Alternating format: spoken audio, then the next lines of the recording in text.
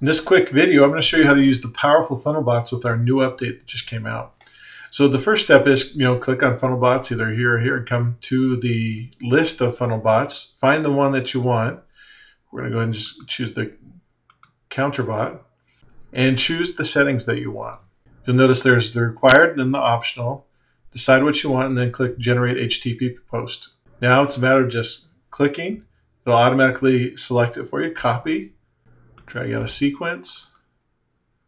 I'm going to scroll down to the bottom, use the HTTP post. Then we start pasting in. And that's really all it is. We're just copying and pasting.